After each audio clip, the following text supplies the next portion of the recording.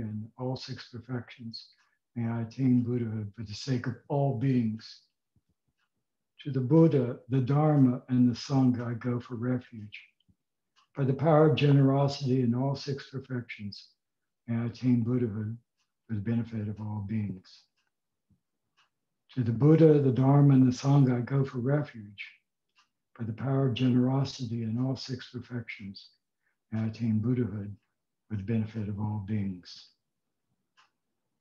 Glorious, precious Guru, please sit above my crown on a lotus moon seat. Care for me with great compassion and grant the siddhi of body, speech, and mind. So thank you all for being here tonight. It's a small group, but that's sort of cool.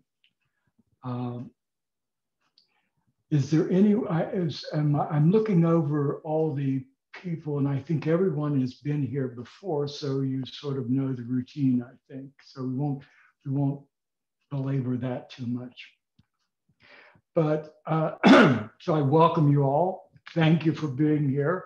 And hopefully you'll gain some benefit from being here tonight. By the way, can you hear me? Okay, good. You can hear me. I've had trouble with that before. So I'll give you a little outline of what we're going to do tonight. First of all, I'll introduce tonight's topic, which is resilience. We'll do a group contemplation on the topic based on questions that I will ask the group. And then we'll do meditation based upon instructions that I give. There'll be a period of meditation. Tonight, we're going to stretch it a little bit. We're going to do maybe like 6 minutes. Now, there's no problem. If you can't do that, don't worry about it. Just relax. If you fall out of meditation and that's too much, it's too big of a stretch, not to worry. Don't worry about it. And if you can come back in later on, that's fine too. But if you can't, that's fine. But we'll do about 6 minutes. Then after that, there'll be a period of time we can ask questions about meditation. If there are no questions, then I'll go into the topic for tonight. And then after that, because we're a small group, I think it would be really nice if we could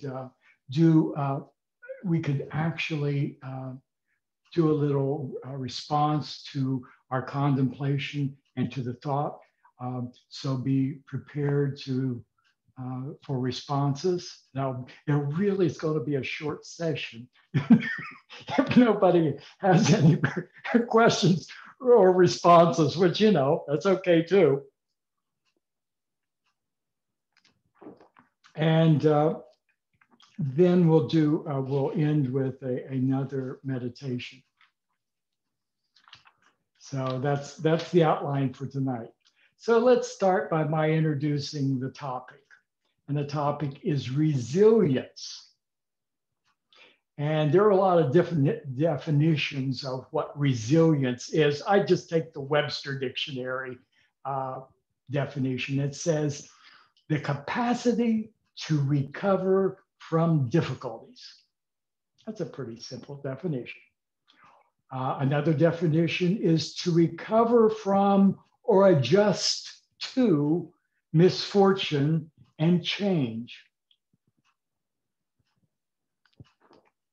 Certainly, that's a timely topic, I think.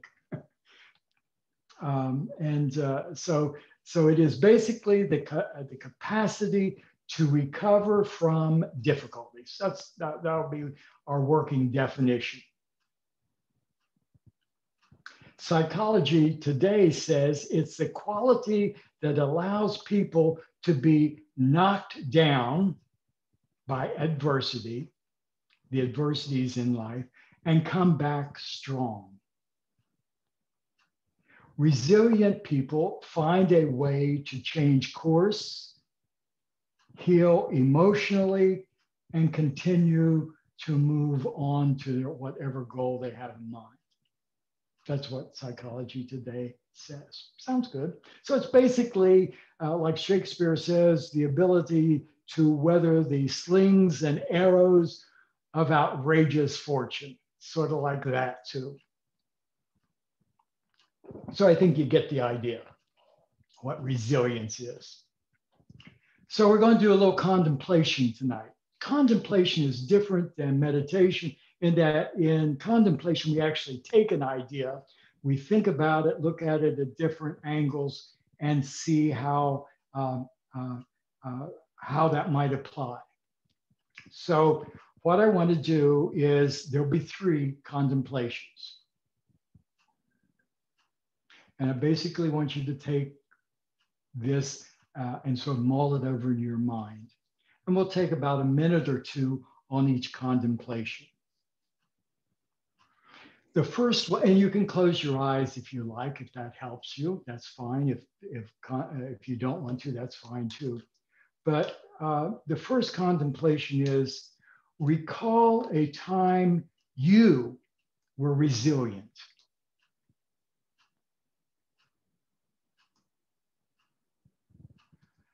What inner qualities were called upon you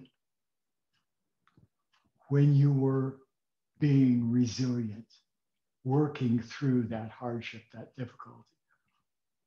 Recall that time and those qualities that you were called upon to use.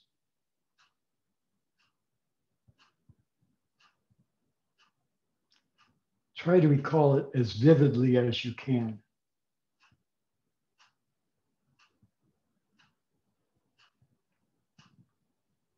What helped you the most to recover?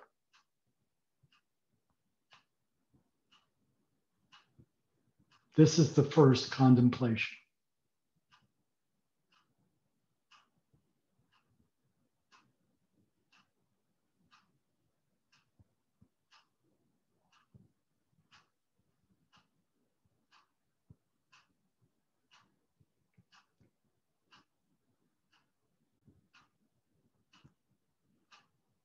So to end this contemplation, was there ever a moment in your recovery you were able to recognize your courageousness?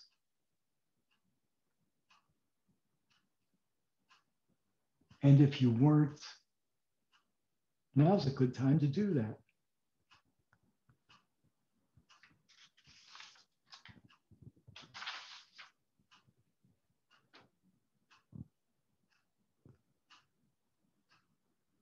The second contemplation is, who assisted you in your recovery, in overcoming your obstacle? How did they help you? And what qualities did they possess?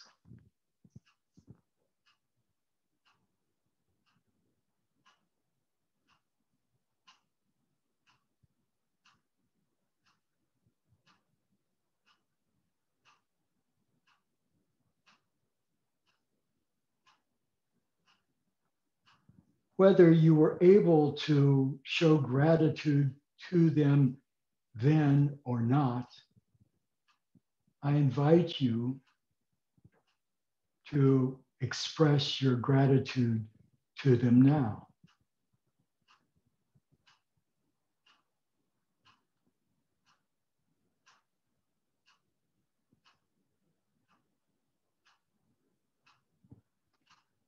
The third contemplation. Recall a person you consider to be resilient.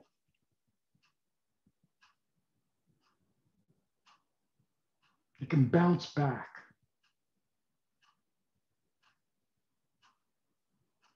That bounces back maybe every day.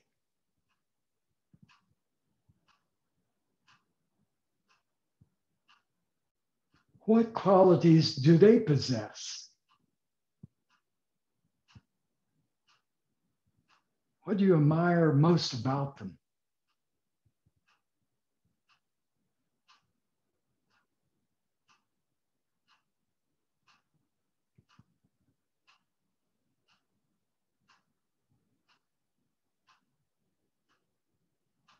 Now, finally, did you recognize them?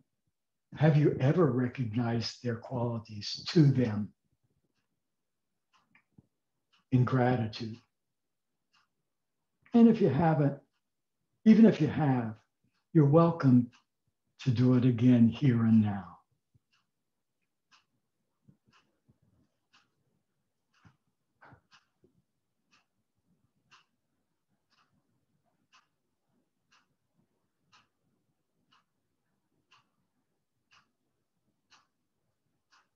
So this is the end of the 3 contemplations I wanted to begin with tonight. And I'd like for you to sort of hold them in your heart, and we'll come back to them a little bit later.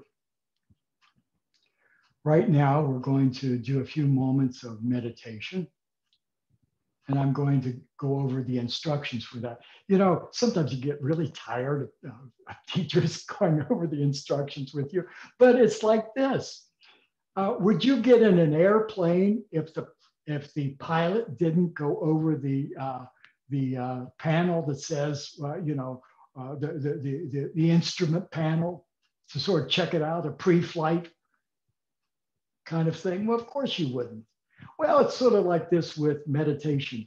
Why would you want to take off in meditation without doing a little pre-flight investigation as to what you're doing? So it's like that. So we'll give the instructions again. And I won't give them quite as elaborately as Lama Kathy did. I'll make them short, sort of as a reminder to you. So the first is, if you're sitting in a chair, assure that your feet are firmly on the ground and that your back, if possible, is away from the back of the chair so that you're upright, straight and upright. Nice straight back. So we'll go from the bottom to the top. In the bottom, your legs are crossed, either one in front of the other or one foot on the thigh. That's however you like to do that and are comfortable with. The most important thing here too is that you have some comfort in your posture. Your hands are, as Lama Adam demonstrated last night, you can put your thumbs next to your ring fingers and fold your fingers over your thumb and drape them over your knees. Your back, again, nice and straight. Your chin sort of tucked in a bit. So your neck is in line with your back. Your eyes in a soft gaze off the tip of your nose. And if you need to place, rest your gaze, it's about arm's length out from you. But it's a soft gaze, not looking at anything in particular. If you like to close your eyes, that's okay. Just make sure you don't fall asleep.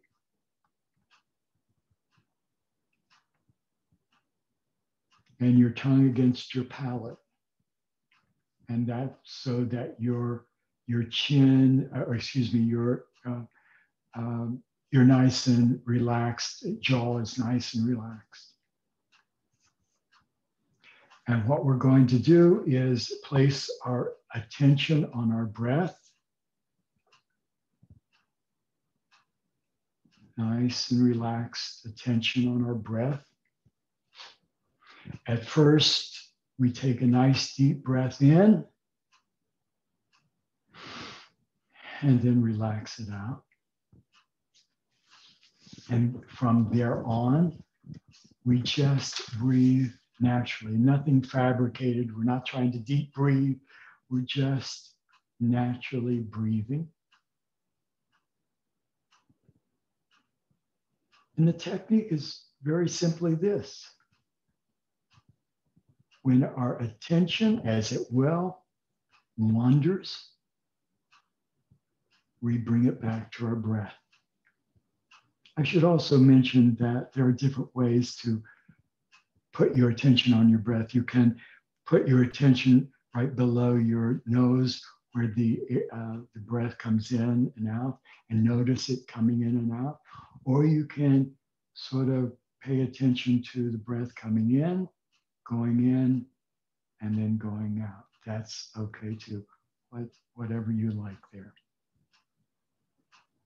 So now that we've had our pre-flight instructions, it's very important that we establish our intention. What are we intending to do here? Our intention is to meditate, to use the instructions to meditate with the intention that whatever good comes of this, it is for everyone's benefit, including our own.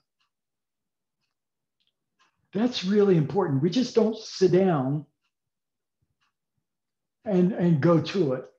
We have intention, and that helps establish more clearly what we're doing. We're just not jumping into it. So establish clearly in your mind that you're going to meditate. Whatever comes, you're going to meditate, and you're going to do it with the intention to help all beings, to benefit all beings. So let's do this for a few moments here.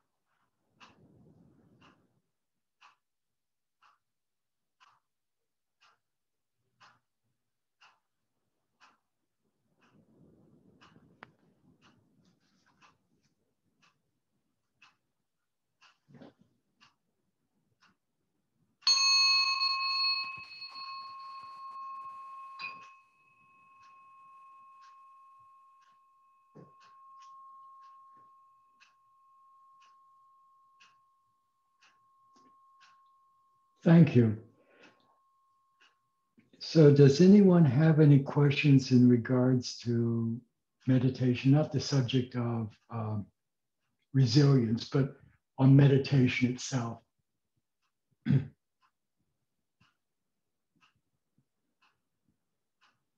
If not, we'll continue. And you're certainly, yeah, you can write in chat if you do have a question. So we're going to talk about resilience tonight. And I'm really happy that Lama's here because I think that's probably something that's been very key to being a chaplain, is knowing how people are resilient, and also to be yourself resilient in the face of all these difficulties. So I'm glad you're here, and you can, I'll be happy for you to chime in anytime. So, resilience. So far, we've talked about how, first of all, the first night on Sunday, we talked about the instructions, and Lama Kathy gave a great talk on why we meditate, and I won't go over that, but you know that.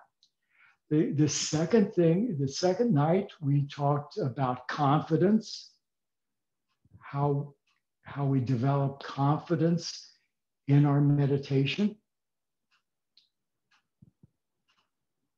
And we develop confidence in dealing with those thoughts that oppress us. Last night, Lama Adam talked about courage. And courage, basically, in the context of meditation, is being able to see ourselves, to come up against our own face and see ourselves in the thoughts that we think. And we begin to have the courage to see who we are, both the good and the bad. That's courage.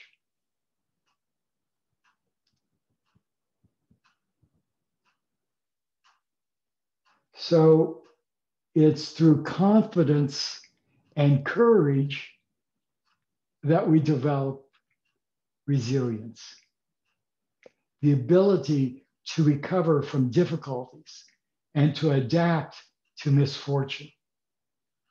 All these qualities, confidence, courage, and resilience, are sort of aspects of the same thing. They're looking at different facets of perhaps the same thing. And we Buddhists call it our Buddha nature.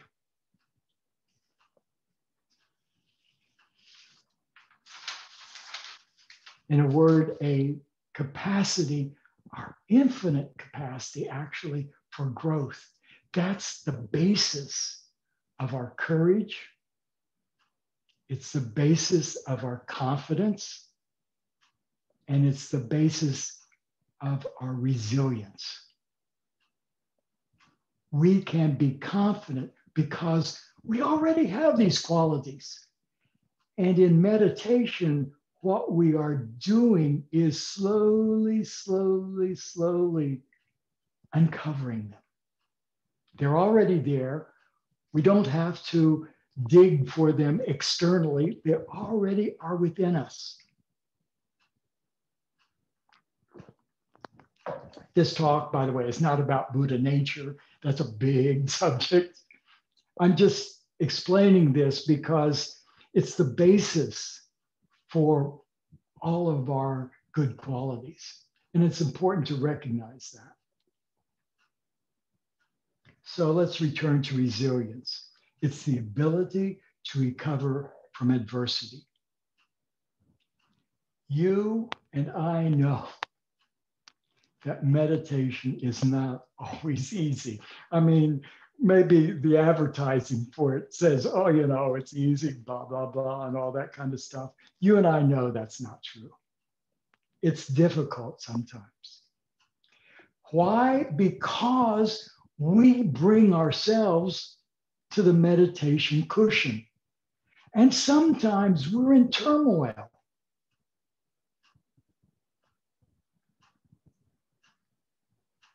And so when we sit down, that turmoil will arise in thought,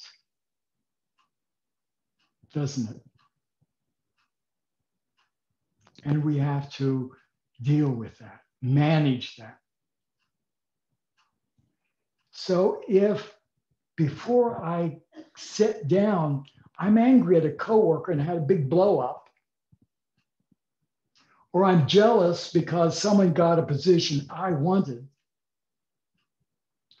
or worse, if I've lost a partner or lost in a relationship, I'm going to bring all that to the meditation cushion. It's just the way it is. So how do we deal with it in meditation? First of all, and most importantly, we don't suppress it. It's going to arise. It's going to arise naturally. Suppressing it, no. That's really unhealthy. On the other hand, we don't follow it. We don't jump in and follow it. What do? Gently recognize it. As Lama Kathy says, touch and let go. Now, I'll tell you another little secret. It may not work the first time.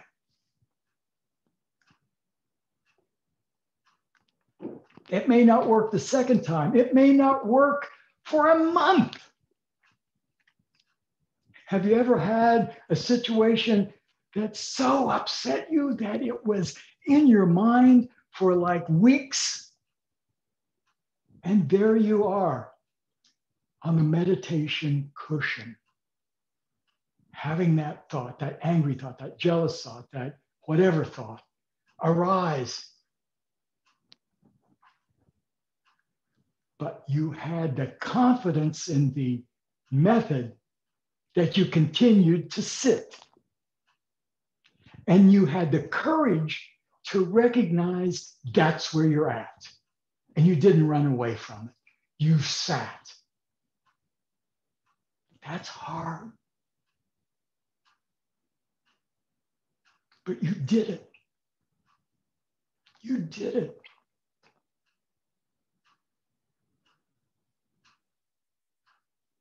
If the hurt was deep, if the loss was great, or if you have cultivated that kind of thing habitually throughout your life, this is no easy task.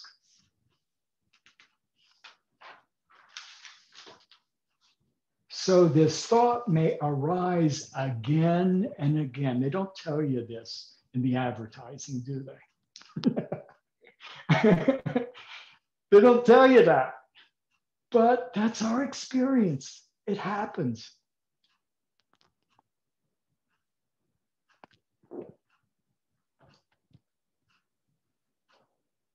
But again, we have confidence in the process, and we have the courage to face who we are.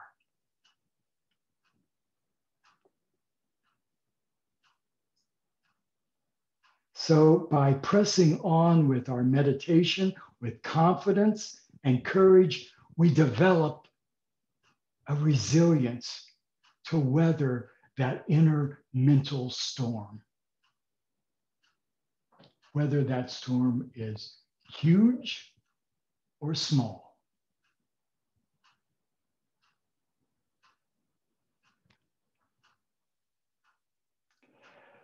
Through meditation, that whole process, we begin to develop perspective on our thoughts as thoughts. That's what we do on the cushion. Off the cushion, it's a little different, but the process is much the same. you might have noticed, you might have noticed that when you're in the middle of one of these intense emotional states, your thinking becomes very much one note. You sing that one note throughout the day. So if you're angry, that angry thought tunes out every other thought other than thoughts that confirm your anger. You ever done that? It's hell. I mean, that's really awful. It's hell. But we put ourselves through this, don't we? And if we're jealous, every other that jealous thought tunes out every other thought but jealousy. And we go about that. So it's like our focus when we're in these states becomes tunnel vision. Another way to look at it is it becomes smack dab in the middle of your face. Now, with this emotion smack dab in the middle of my face, I can't see you. I can't see anything. I can only see this emotion. I can't see the beauty in the world. I can't see anything. I just see this hand. But through meditation, we start to develop some perspective on that. The hand's still the hand, but it's no smaller or no bigger than it was here, but it's in a more realistic perspective where you want it to be. And that's what meditation can help begin to do for us.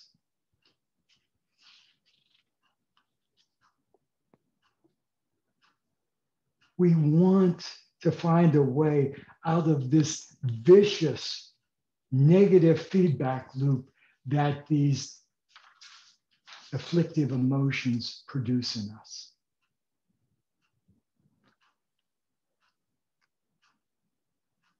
We want to find a way to short circuit this cycle off the cushion.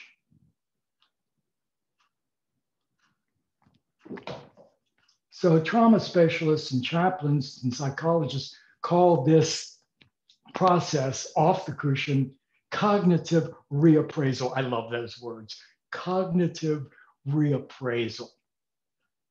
We think, how could we think of this differently so that it's not hurting us so much? It's a way to nudge our thoughts and emotions toward a more balanced view and towards recovery. So this process of cognitive reappraisal, again, those words just roll off my mouth, I love them. Cognitive reappraisal. That process involves two things. The first thing is recognizing that the negative pattern of thought that I have, recognizing it. That's the first step. What are we developing in meditation? Awareness. So off the cushion, we're going to use that awareness to recognize this negative thought pattern. So often we so caught up in the thought, the anger or whatnot, we don't even recognize that it's not helpful. We just indulge in it. We jump on the train and go. So the first step to recovery is recognizing the negative thought pattern. Awareness, something we develop in meditation. The second thing is we have to change the pattern to one that is more effective. This is mindfulness. What did Lama Adam say mindfulness was? The mind's capacity to adopt what is helpful and the ability of the mind to abandon what is unhelpful. That's mindfulness. So the second step is to change, to adopt a pattern of thought that's more effective. And changing your thoughts can, in turn, change the course of your emotions. I'm going to give you a really simple example, It doesn't apply anymore because you have GPS, right? GPS, is that the word? Yes. So I used to live in Columbus, and that was like 40 years ago. And now I go I went to Columbus, and I always, because it's so built up, I get lost. This was before GPS. I would get lost. And the thoughts that ran through my mind were something like, you idiot, you dummy, you're always getting lost. You can't do anything right, blah, blah, blah, blah, blah. Cognitive reappraisal might be, I'm lost. I might as well enjoy the scenery until I find my way back to where I'm going. I mean, that's a very simple example, but it makes sense. Now, these reappraisals are true. They're not merely the power of positive thinking, but they're based on reality.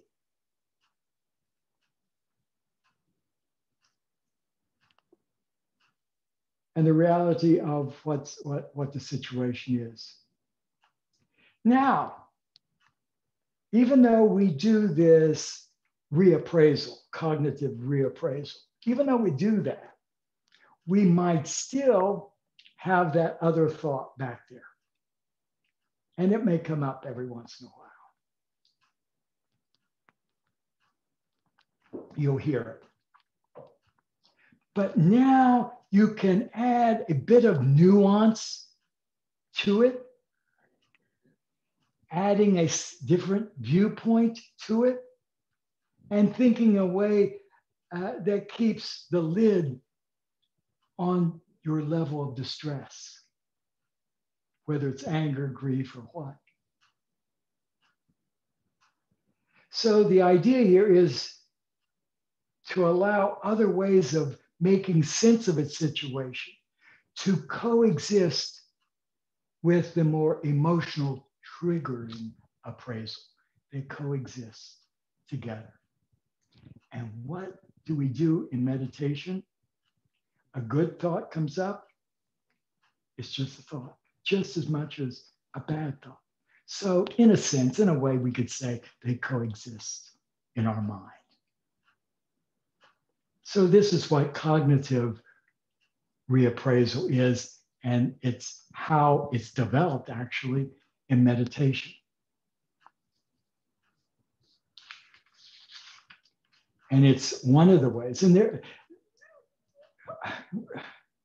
resilience is a huge topic. I can't go into all there are books written on. I'm just giving you one aspect that's helpful to me at least, and hopefully it is to you.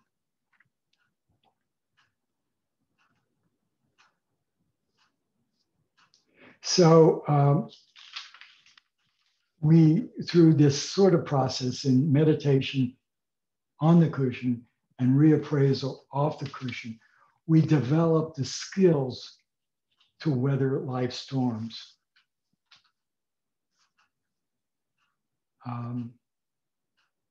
So I'm going to take just a moment. We're running out of time, shoot. So I'll be quick. I'm going to tell you a moment where I was able to show some resilience. Some years back, about 2 years ago, my wife had a horrible accident, and I was at KTC, so I wanted to get home as quickly as I could. So in the middle of the night, I get in my car and I'm driving home, and I'm thinking, oh my God, how horrible this is. Oh, geez. And the thoughts of anticipation, grief, sorrow, all that came up. And in the middle of my car ride, mid-morning, Lama Karma called me. And he said, your guru is praying for you. And that changed the whole perspective. I rode home with my guru right with me.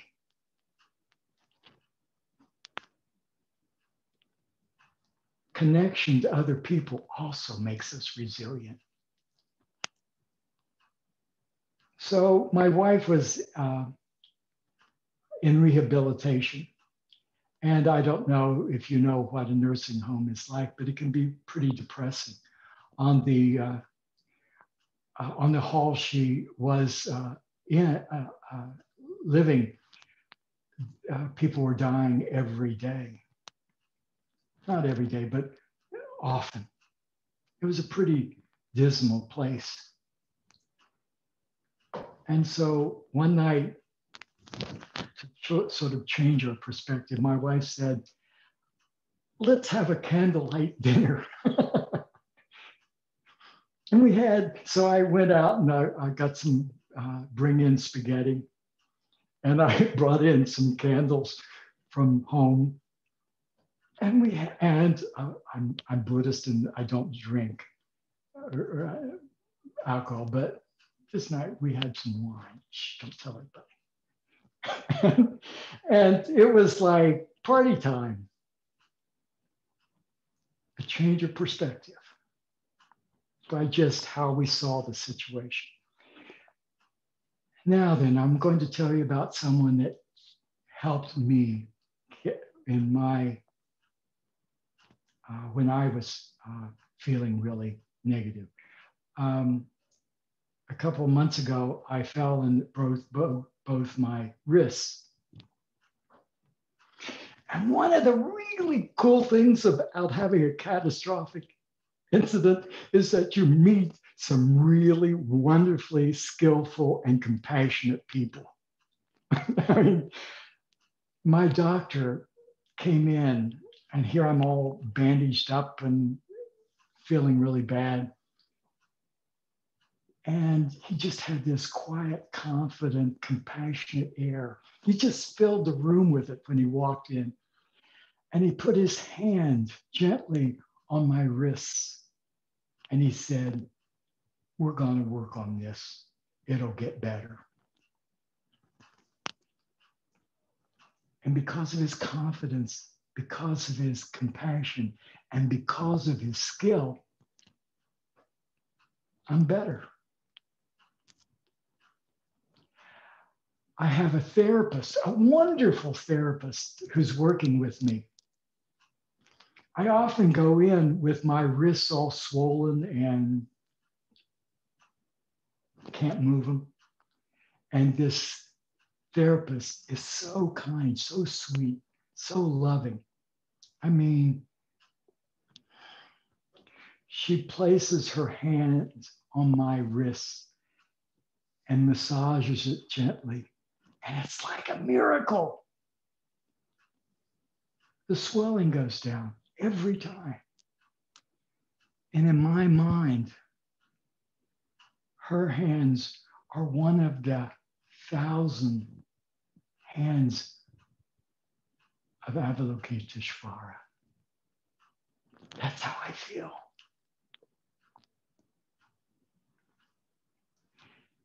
So how we manage our difficulties depends upon our perspective. And shifting that a bit can mean all the difference in the world.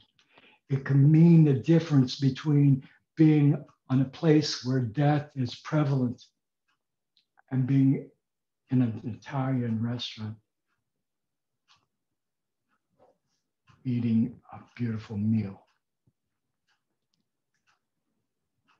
And meditation can help us with that. Okay, so we have 10 minutes, close to 10 minutes. So I'd like to open this up for a conversation. You're welcome to make comments.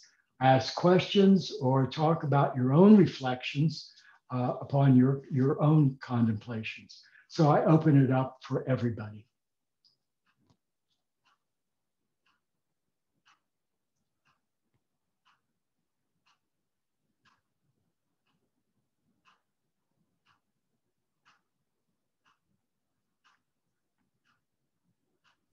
I think there were some questions somebody wrote in, Oh, okay. Just to let you know. Okay.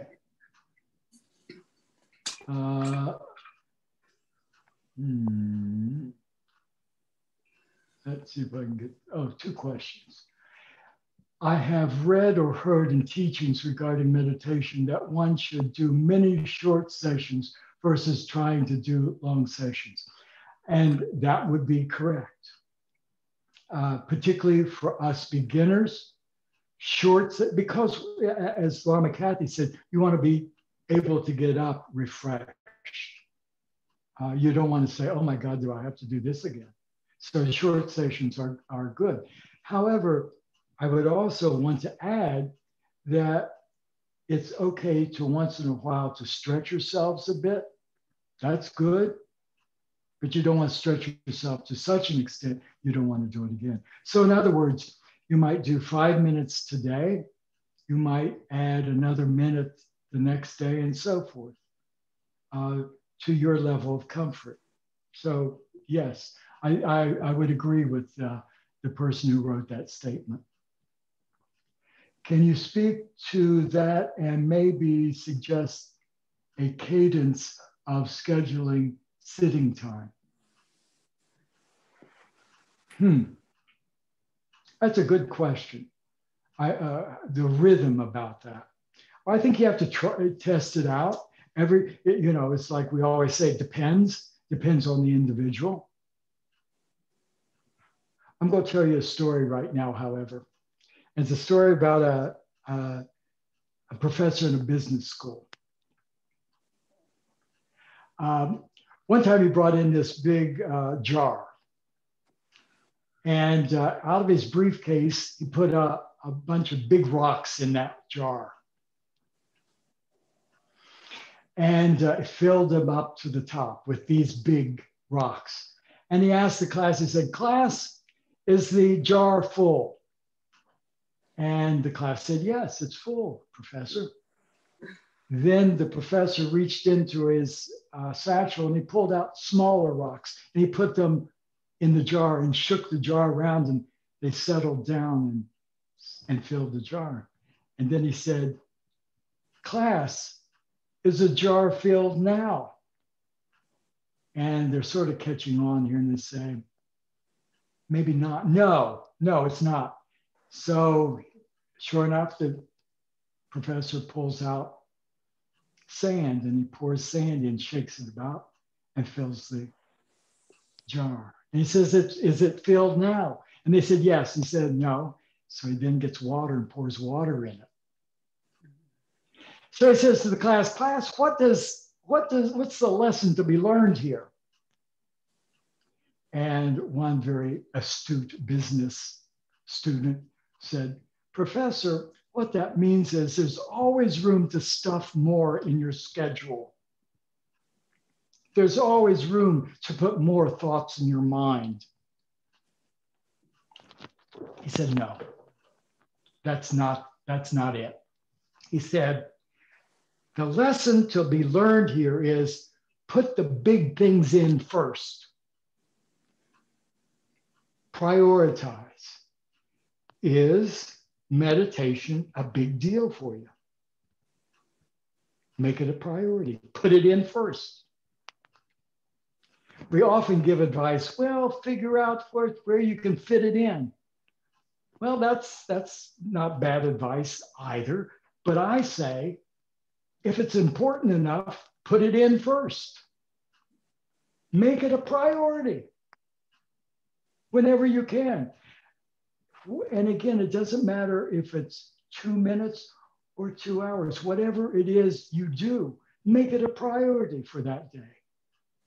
And make it a priority to develop your ability to meditate we've heard all the reasons why it's so important, right? The medical benefits and all this sort of thing, right? We've heard that. We know it's important. So put that big rock in the jar, put that in your schedule first, make that a priority. So to answer the person's question, I think it all depends where you put it. Do a little experimenting. Where does it fit best? And where does it work most effectively for you? Do it that way, but make it a priority. Other thoughts, questions, or concerns? Or just reflections? We have a few more minutes.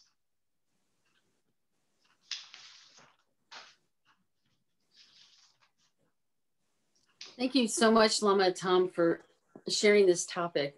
As you said, I kind of have to go for resilience a lot, even though we cannot always do that. We often have to push it. But I've told this story maybe to a few people.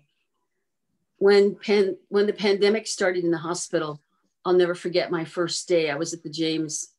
I consider myself pretty courageous, rather arrogant, kind of walking into most situations, no problem.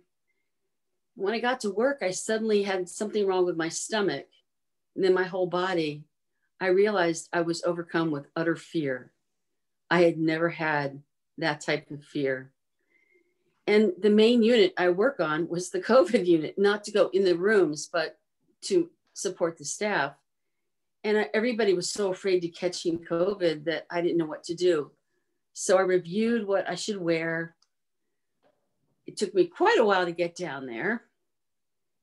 And I watched all these very young people, new to medicine, essentially really going way beyond what they normally would have been called to do, helping people.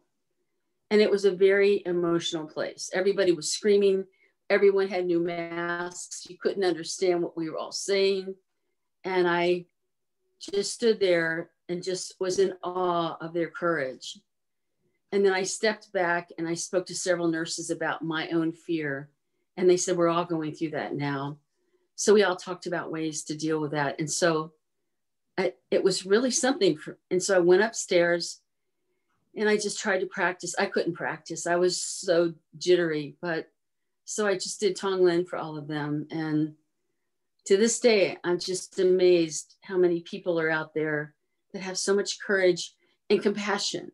I think compassion really did something for me. And then the second story I wanted to share, when I was an early Buddhist, it was after I had a stroke. So emotionally, I was very raw. And I was very sensitive to what people said to me or how people treated me. And I had someone who I considered a close friend who treated me pretty badly, would often ignore me or say they would come over or call, and they would never do that. And I got to meet Mingyur Rinpoche, who's famous for talking about dealing with the emotions. So I told him about this and he said, oh, this is wonderful. It's so great to have a topic to use for your meditation. So he said, instead of, like you said, don't suppress it, just be relaxed with it. And later on, you'll probably reflect why that person is that way. It's not you. And he just made me much more relaxed with my own. I was very uncomfortable having all this distraction in my meditation. And it was the best thing. It was a fertilizer for my practice. So thank you so much. This is a very important topic. Yeah. Thank you. It is. And I'm going to challenge you, Lama. I'm going to say, when you say pushing it, that to me is a form of resilience, pushing through. So I think it's that way too. But of course, we have to be gentle with ourselves and know what our limits are. And that's being resilient too. We want to come back for another day. And if we push beyond our limit, we won't be back for another day. We are over time, but I am willing for a few moments to entertain anybody else's thoughts, questions, or reflections. If not, Guys, I can't tell you what a pleasure and privilege it has been to be with you tonight. Um, it's wonderful to share this time. Someone was saying that being in a group and meditating was wonderful. And I think it's because we have a common intention. And we know that everybody has this same intention to meditate for the benefit of all beings. And that's powerful when all of us get together like that. So thank you, thank you, thank you so much for being here together. Let's end with a prayer. By this merit of being together, this merit of thinking about resilience, by being resilient, may we attain awakening. May this merit of resilience, defeat the enemy wrongdoing. From the stormy waves of birth, old age, sickness, and COVID, and death, from this ocean of samsara, may I and you free all beings. May we free all beings. May we free all beings. Thank you. Have a great week, guys, and see you. Well, we'll be here tomorrow, won't we? I'm not sure. Do you know who's talking tomorrow? Lama, I don't know, because tomorrow night Lama Kathy has the other talk. I'm kind of confused. I believe it's Eric Weinberg tomorrow night. He's going to talk about humor. Yeah, which is sort of a good second cousin to resilience, isn't it? Yeah, they are related. Thank you very much, and we will see you tomorrow. Good night, everybody. Bye. Be safe. Thank you.